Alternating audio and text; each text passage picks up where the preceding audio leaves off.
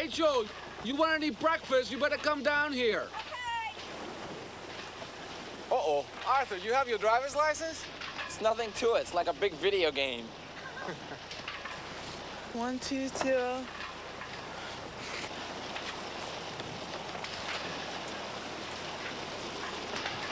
That's it. We're right here on a heading of 120. We'll maintain this course till we get here, just on the northwest corner of the bank. Just before these shoals, we'll make a course. I know what shoals are. The shallow water. Just before these shallow waters, we'll make a course change and come down through this channel. We'll anchor for the night somewhere down here. Is that okay? That's great. The humpbacks could be feeding anywhere along the bank. How long until we reach the shoals?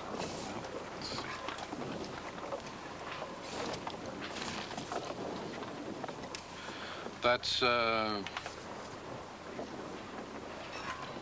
50 miles. And we're doing a steady... It's funny. What is it? I thought we were going a little faster than that. But at 5 knots, that's another 10 hours. What's a knot, Grandpa? A knot is a measurement of speed, CT. 1 knot is 1 nautical mile per hour. Is there a problem? Well, these shoals are really very tricky waters, and I'd just as soon get through that channel before dark. Excuse me.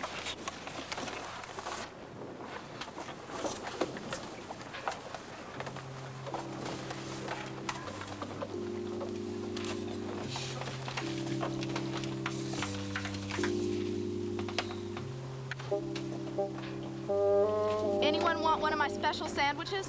I'll make my own, thank you. Hey, Captain. You plotting our course? I don't feel good.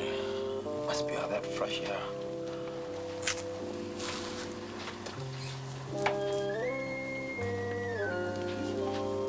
Holy cow, it says there are unexploded depth charges here.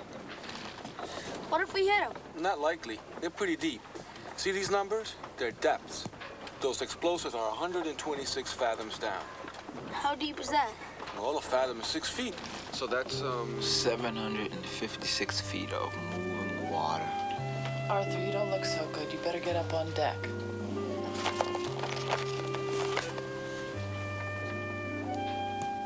Oh, wow, it's so shallow here. and dangerous, too. These are wrecks. Oh, wow. Hey! That's right where we're going. Oh. Arthur, get up on deck.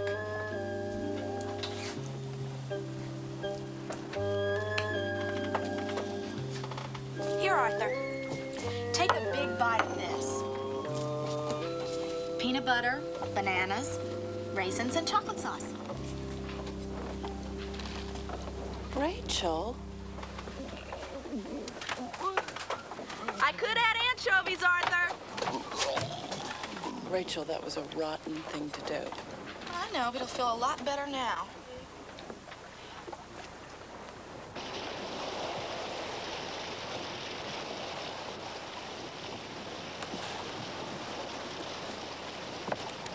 Well, that's one. Am I gonna get sick too, Grandpa? Probably. What about you? No, I only get sick on land.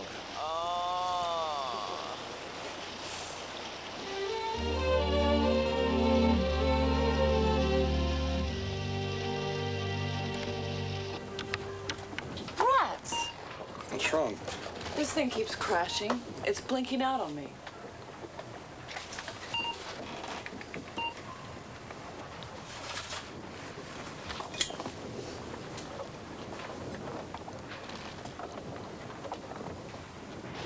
Rachel, take this stopwatch. When I say mark, you start it. When you see this piece of bread, even with this pin, stop it and give me the time.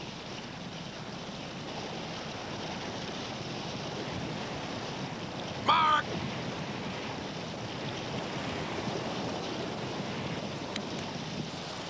$4.9.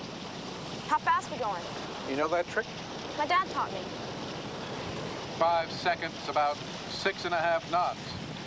Something's wrong. Miss Abrams, what does the echo sounder read? Around 21 fathoms, but I don't trust it. It's been flat for a long time. Sally Ruth, I'll take the wheel. Rachel, go get Ramon. Tell him to bring up the lead line. It's on those shelves just forward of the galley. And hurry it up. What is that thing anyhow? It's an echo sounder. It measures how deep the water is under the boat. How does it do that? Well, it sends sound waves down to the bottom, and then times how long it takes for them to come back up. So that's a picture of the bottom? Well, sort of. It should be, but this part's too flat. It should look more like this. Where's Ramon? I told you to get I can do this. I've done it lots of times. Okay, but hurry it up.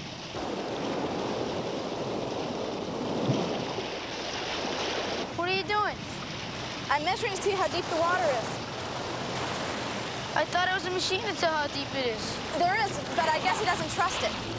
Uh-oh. 2 fathoms! Into the wind. Do you want me to take another? No. Ramon! Ramon! Get the sails down fast. Get the anchor ready. What's wrong? We got electrical problems. Instruments are all misreading. We've been going faster than this thing says. Further than I wanted. On the Shoals? Will the shipwreck though? It's possible. I'll get a fix with the RDF and find out. Won't that be wrong too? No. It's got its own batteries. What's wrong? Well, we're just a little lost, that's all. Lost? You feeling well enough to help? Sure, if it'll get us found. This is a radio direction finder. You tune in a radio beacon and the antenna tells you what direction it's in. You hear how that signal gets loud and soft as I rotate the unit? Uh-huh. When the signal is weakest, it means that this part, the antenna, is pointing directly at the beacon. This bearing is 285 degrees. I'm gonna go below and tune in a different beacon. You rotate that unit until the signal gets weakest, then read the bearing from the compass on the top. You got it? I think so. I mean, I know so.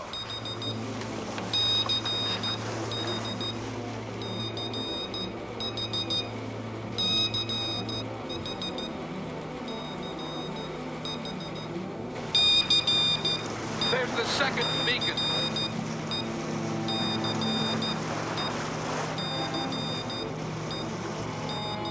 That's good, Arthur. What's that bearing? 334. 334, Grandpa.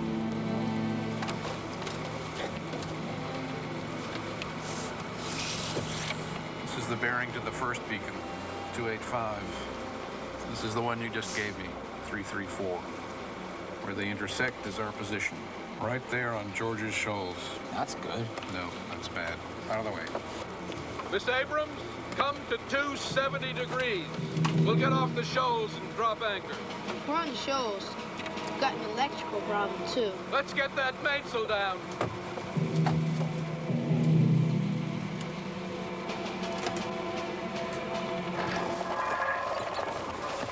Get that boom in the gallows.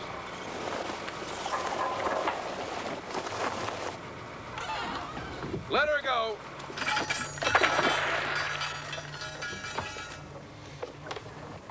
We'll anchor here for the night. We'll head for port in the morning. Well, I guess it can't be helped. I'm sorry, you guys. We have to go back. Can't sail without instruments. I knew it.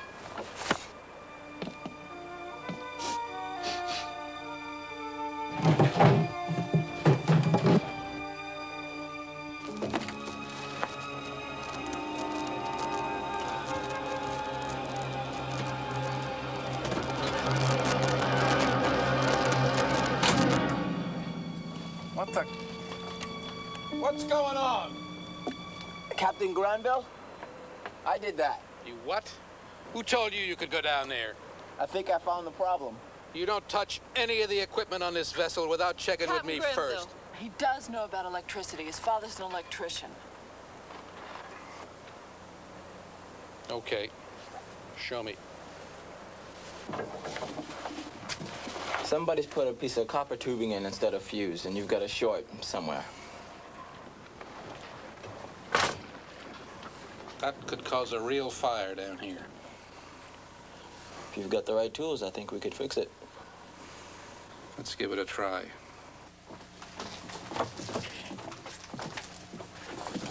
Grandpa, if we can't fix it, can I go back to Ohio? CT, you and me got this whole summer to get through, no matter what happens. So stay out of the way.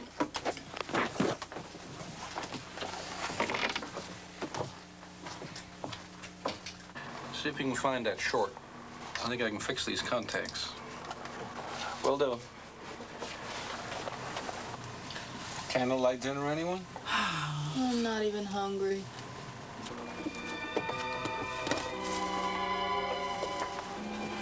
Gotcha.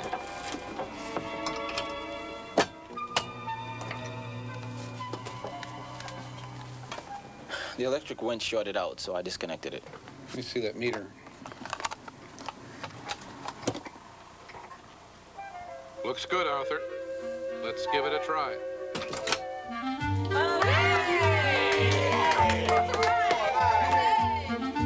Right.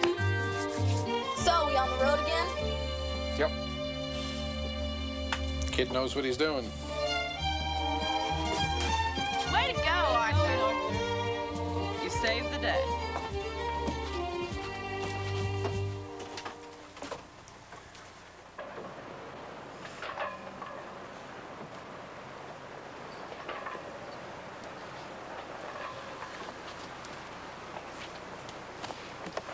Connected here.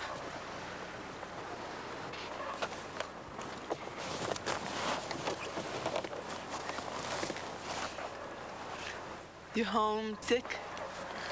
I don't like it here. Sailing's dumb. I can't look either. I don't like it here. Sailing's dumb. They said Grandpa wanted to see me. They said I could help him, but it's not true. I don't know anything about sailing, and he doesn't want to see me. Titi, your grandpa really loves you. He just have trouble Janet. Sure does.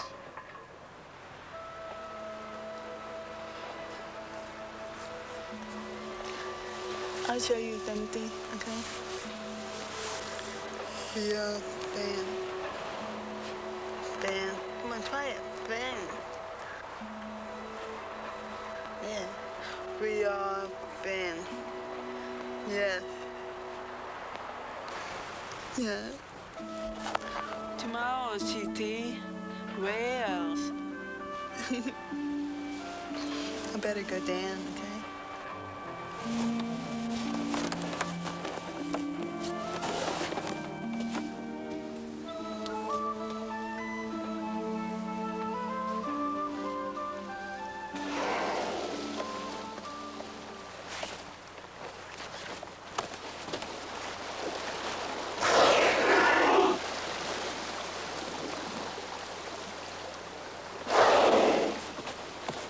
Hey, everybody!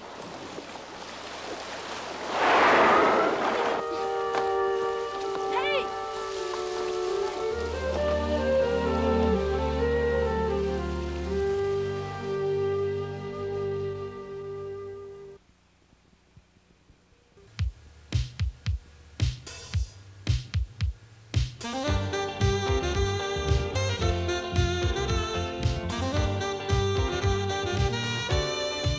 You may be wondering why a 15-year-old is driving a car.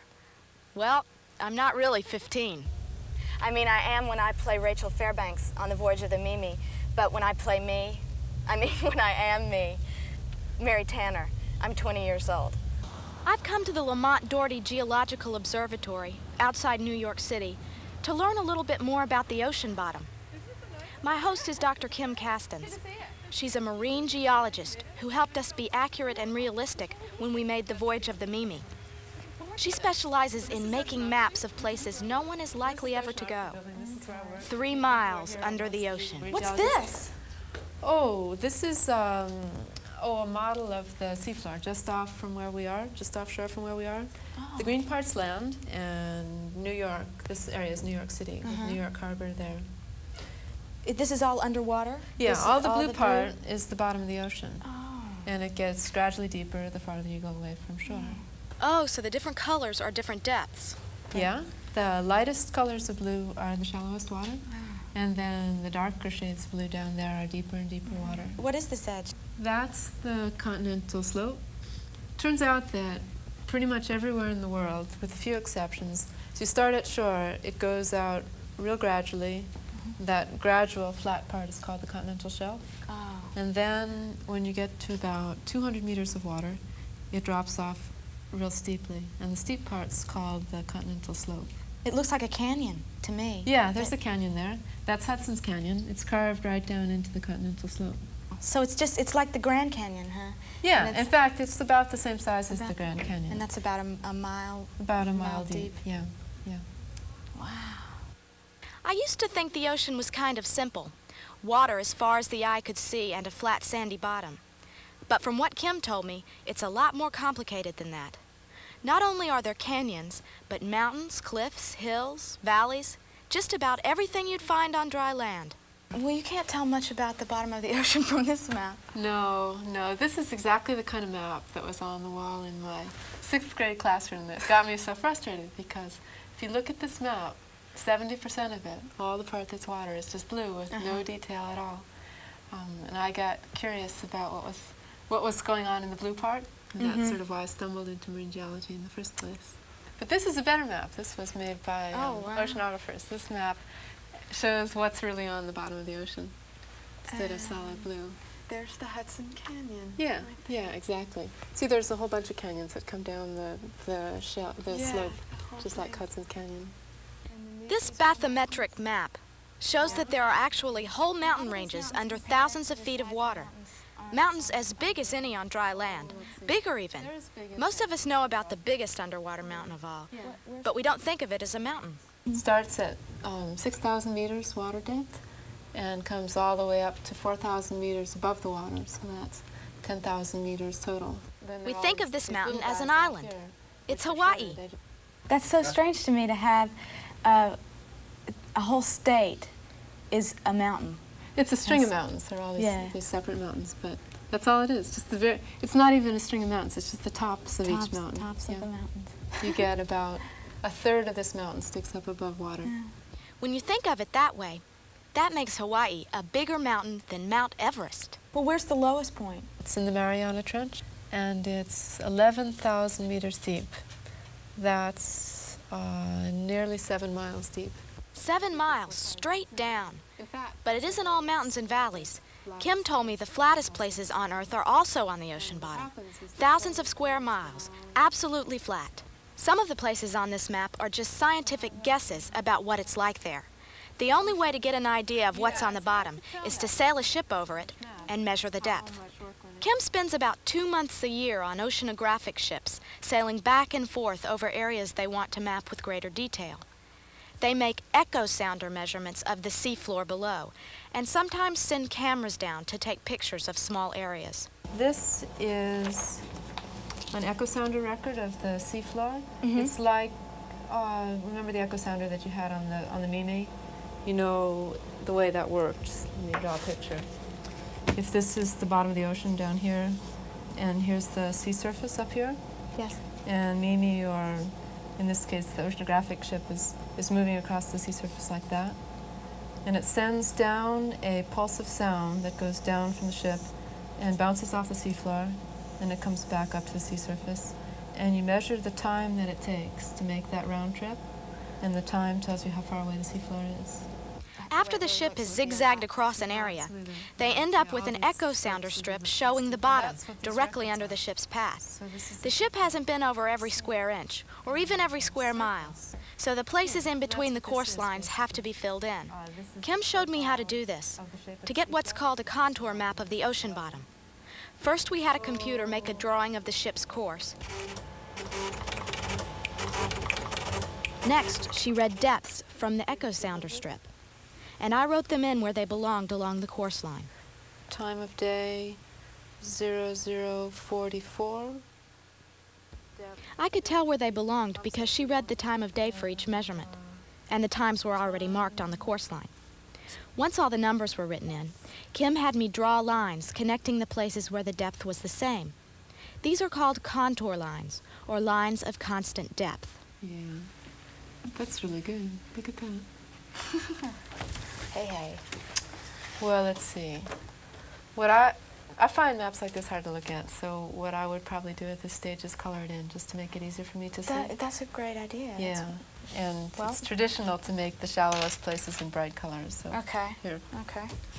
Well, then 2600 would be the shallowest place. That's and right. This is going up. This is a plateau, isn't it? Yeah. Okay. It's the highest place in the whole highest survey place. area. Yeah. Okay. Okay. Okay. Yep. So just color the whole thing in? That's it. Okay. Go ahead. It looks great. I think it looks really neat.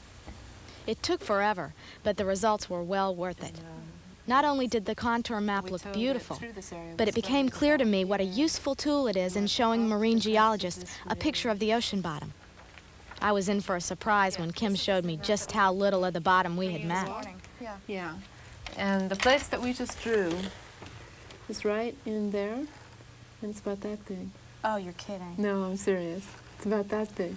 Oh, So my God. all that work, you know, 5 days of ship work and the whole morning of making the map, and we now understand a piece that's about that big. We went to another room where Kim showed me some videotapes of the area we had just drawn. During the cruise, when they took the echo sounder measurements, a camera was towed behind the boat. They tried to keep the camera sled just a few feet off the bottom, 6,000 feet down. Woo! It is totally dark down there, so the bright camera lights didn't shine very far. Well, if you can see all this stuff, why do you do all the depth sounder? You're just seeing a tiny area, and you can only drag the camera sled at about 1 mile in an hour. And this view that you're seeing is only about this far. It's only, you know, a few meters across. Yeah. It's not. So You'll never cover the whole ocean this way. Never. You know, I thought we were covering such a small space just on the echo sounder. This would be. This is even smaller. Millions times smaller. It's frustrating not to be able to see more of the ocean bottom at once. But a colleague of Kim's has come up with an exciting solution to that problem.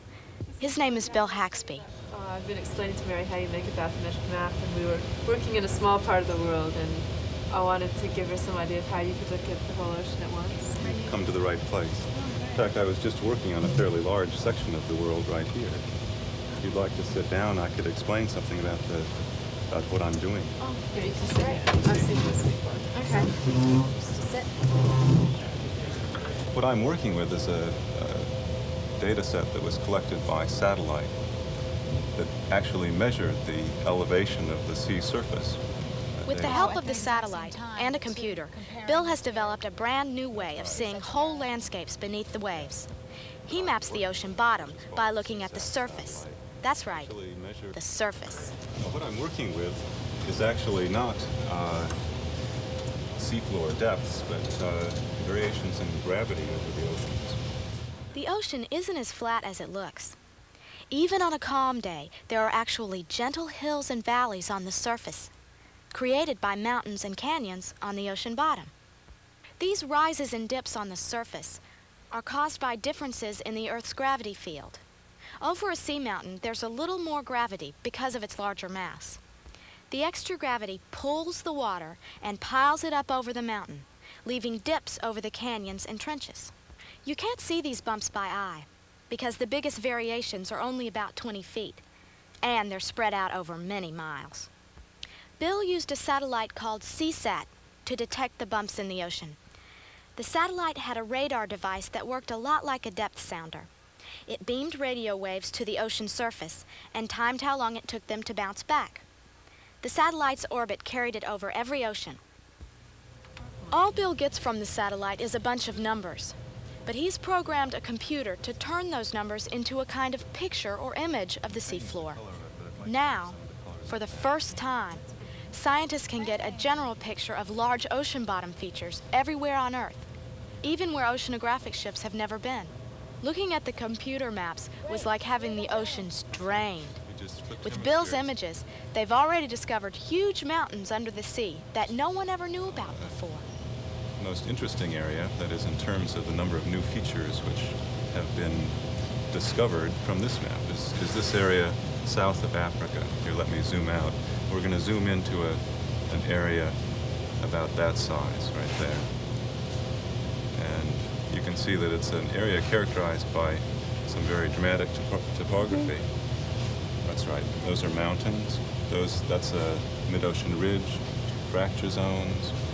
There are a lot of seamounts and plateaus, trenches and valleys. There are 3 enormous seamounts right in the middle of this plateau, which have never been mapped before. These are mountains probably 3,000 to 5,000 meters in height, of an elevation that rivals Mount Fuji and some of the more dramatic mountains on the continent. Wow. Now, I could give you a present. Because these features have never been named, we could probably name them anything we want. Who knows? Okay. Maybe it'll stick. Pick a name. So why don't we call this the Mary Seamount? You can call this the Kim Seamount, and I won't be too modest. I'll call this the Bill Seamount. Well, the next time I'm out on the ocean, I'll be wondering what kind of landscape lies beneath me. And thanks to people like Kim and Bill, I could probably find a map that would tell me. Still, at this point, we have better maps of the moon's surface than we do for most of the Earth's surface. The blue part.